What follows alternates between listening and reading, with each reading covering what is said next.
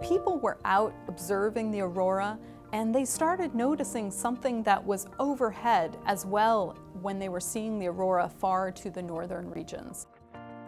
It was unlike most aurora.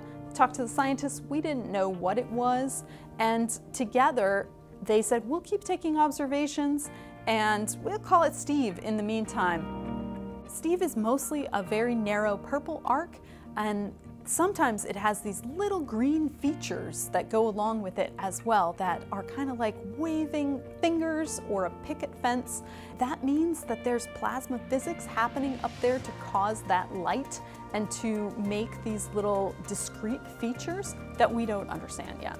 We now have some satellite observations from the ESA satellite called SWARM that show that Steve optically is associated with a very strong flow in the particles in the ionosphere, the upper level of our atmosphere. Steve is important for a number of reasons.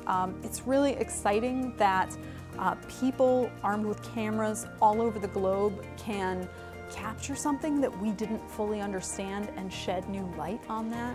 It's also really exciting that this happens further to the south where there are more people, so it might be a kind of aurora that more people can see than the usual kind.